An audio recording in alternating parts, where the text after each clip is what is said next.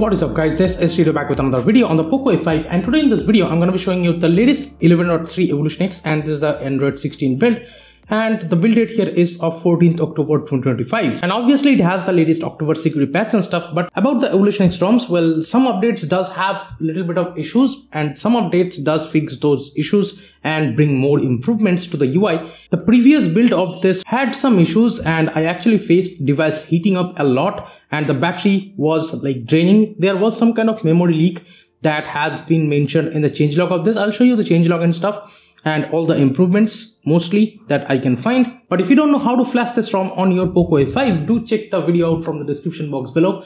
I have made separate how to flash guides to actually get you an idea so that you can actually flash the ROMs perfectly. Into the Android version section, this is how it looks like in the white theme.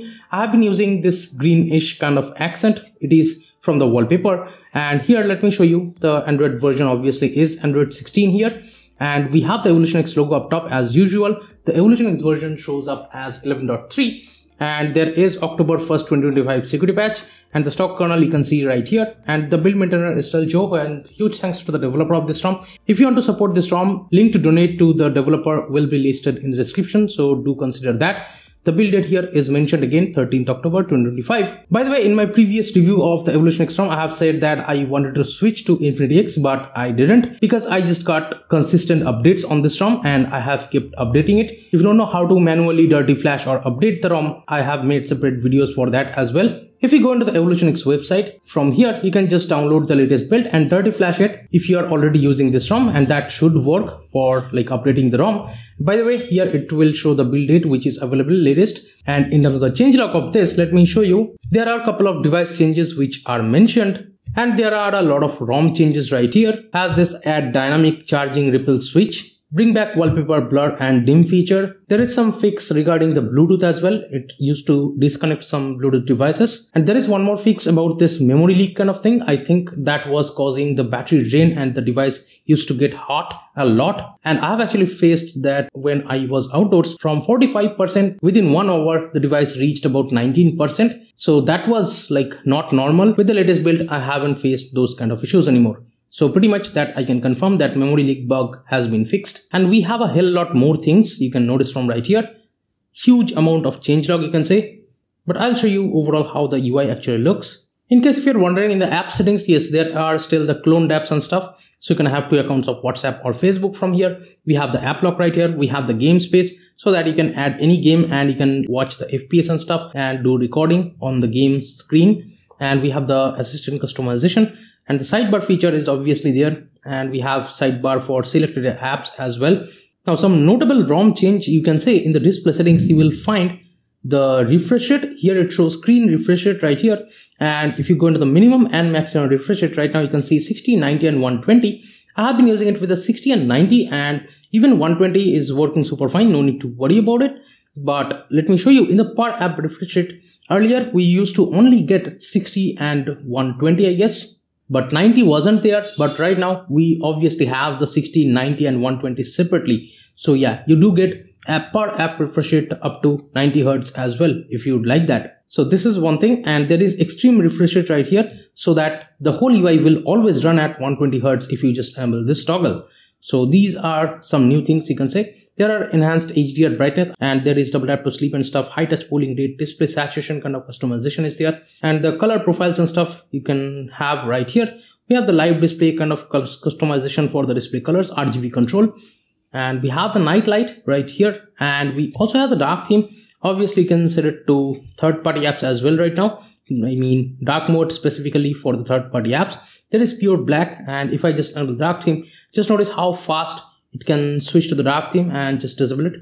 Just notice, yeah, the whole UI turns dark and light just like this. So yeah, it's a very fluid experience I would say.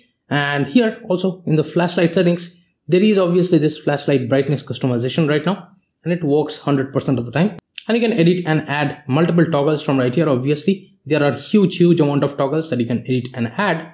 Also, one more bug that I have faced is when I was using Bluetooth devices, when I was playing back video in video players like VLC and stuff, it used to get stuck sometimes, but that used to happen, I think, depending on the Dolby Atmos maybe. But right now, even with Dolby Atmos, I haven't faced any kind of issues with those. So yeah, Bluetooth has been working seamlessly on the latest update. And it does have all the fast pairing kind of feature. Let me show you. I have actually made an unboxing video about this Realme Buds Air 7. With the Realme Buds Air 7, shows all the things like the left earbud battery, right earbud battery, and even the case's battery right here shows up in the normal Bluetooth settings. This looks so beautiful. And yeah, all these functionalities and stuff are working properly here. You can check out the video of Realme Buds Air 7 from the cards right here, but I will be actually reviewing it soon, so stay tuned for that. In the system settings, we still have the button settings right here, and you can have the long press for button toggle torch and stuff. Then there is gesture settings. There is a separate 3-finger swipe option, and in here you can customize it to multiple different options like recent app switcher, search assistant, launch camera and other things. But obviously I have been using it just for taking a screenshot. There is 3-finger long press also. If you just do this 3-finger and hold, you can select some particular area and only that area will be included in the screenshot. And of course the normal 3-finger screenshot gesture should be working fine with capture mode and everything. And we have the one-handed mode and stuff working flawlessly. Quick tap is also there, you can use it. We have the double press on the power button to actually launch camera. Yes, you have to actually select which camera you are willing to launch. But yeah, this actually works flawlessly, no need to worry. There is navigation mode and stuff. In the settings of it, we have navigation hint and IME button space, back gesture height, swipe to invoke assistant, long press to search, circle to search, all these things are there. You can swipe from the corners to have the Gemini right here. Also, let me open some posts on X. And here, if I just hold on the pill bar, it will launch the circle to search kind of thing. And yeah, it just works flawlessly. Just notice. Also, with the circle to search, you can translate the text and even search for music as well, I think. Yeah. USB configuration is there. You can set it to file transfer for convenience. Obviously, there is a system updater. You can check for updates from right here. Even without enabling the pixel kind of props, let me show you. If you go into the edit with Google Photos, and if you go into action, and if you double tap on a particular area, there is this subject select kind of option. There is portrait blur, erase and move and reimagine kind of options. And these are like involving with the AI and stuff. So you can move the object, I think, as you can see. If I just hit move over here, let's wait for the time being for the results. So it looks weird, but yeah, the subject actually has moved. But I'll just close it for the time being. There is portrait blur, of course. And with this, you can control the bokeh effect. As you can see, it is looking beautiful. Even the depth, you can actually customize. But yeah, the normal Magic Eraser just works better. And there are the other features of Google Photos you can use. There is component spoofing. I have been using the update predicting fix and stuff. I would say yes, my banking apps have been working fine.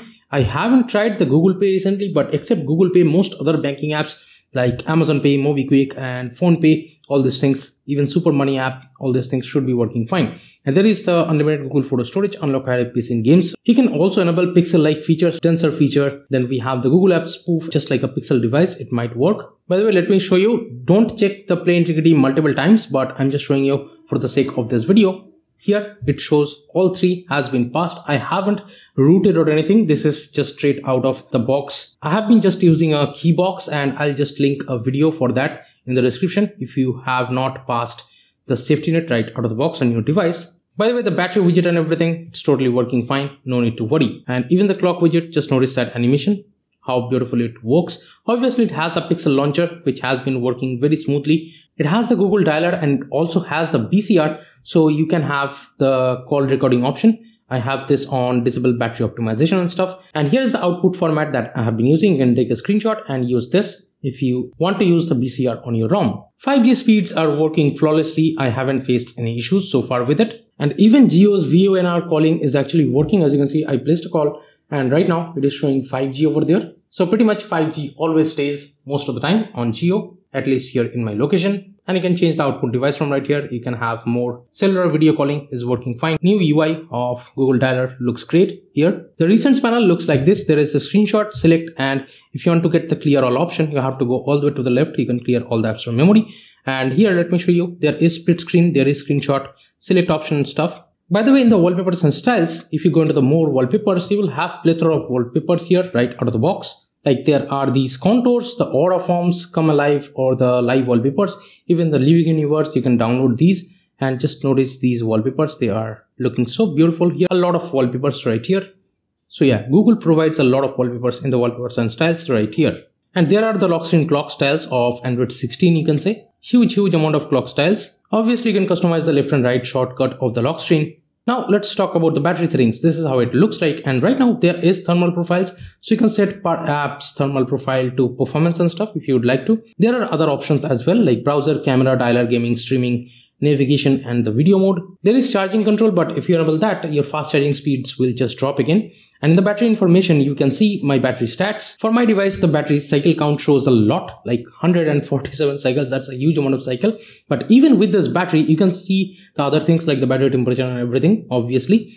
The maximum capacity here shows as 75%. I'll show you with the Accu battery app, the estimated battery life that I have got.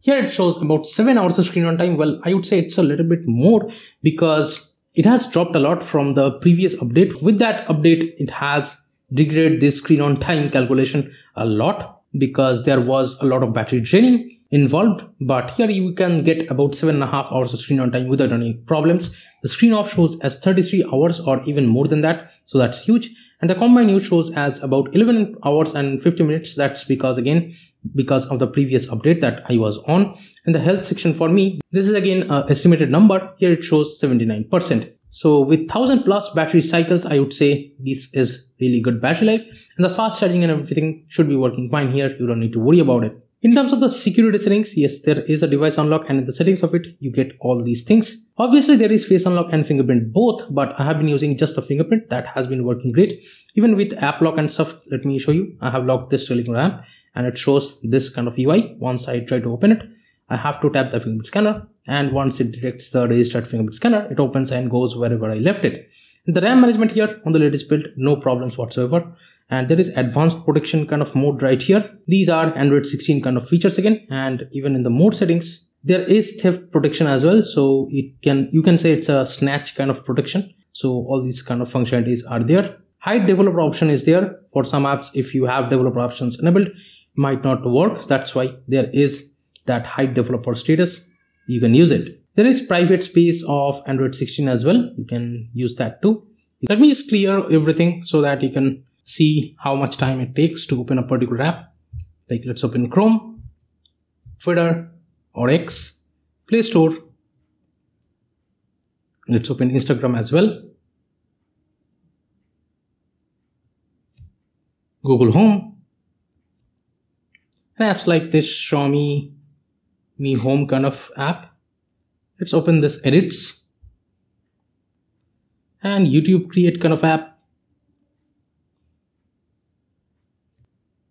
Now, if I just start switching between all these apps, as you can see, everything stays in memory. So the RAM management here, it's really good. But I have the base variant of the Poco A5, guys. This is not the 12GB RAM variant even. But overall, switching between apps, it's not a problem. Even let's open camera. Let's open another camera. Now, if I start switching between those apps, so the camera actually showed something else, like an error. But yeah, overall, it has been working flawlessly. As you can see, all the apps are staying in memory. No issues whatsoever that I have faced. And here are the benchmarks of this ROM so that you can get an idea about the overall UI performance of this ROM with the latest 13th October 2025 build.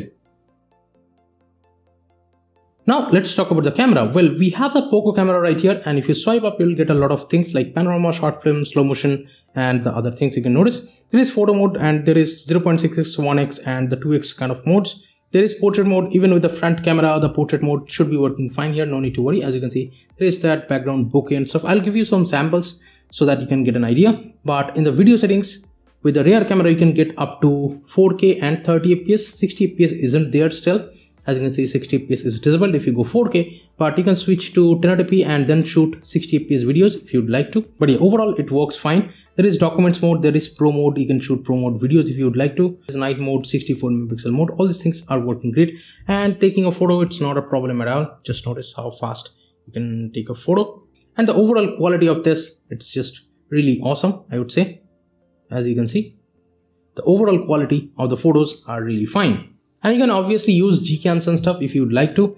and you can shoot 4K 60 piece videos with this Gcam. I have made separate video about this. You can check it out from the description box below. You can change the color temperature and stuff with this Gcam, and you can also change the mic if you'd like to. So overall, the 13th October 2025 build of the EvolutionX version 11.3, I have been totally enjoying it on the Poco F5, and with the consistent updates, I feel this is really still one of my favorite ROMs, one of the best experiences so far. The consistency of EvolutionX, it's just awesome. In a day, I've got 2 separate updates if there are some issues. So that kind of consistency for a custom ROM, I would say with Android 16, it's just really one of the best things out there for us and for the custom ROM community, in my opinion. Let me know in the comments what you guys think about this ROM. And if you like this video, please share it with your friends and give it a thumbs up. Subscribe to the channel if you have not yet. This is Tito from KTNTECH signing off for today. I'll be catching you guys in the next one. Bye now.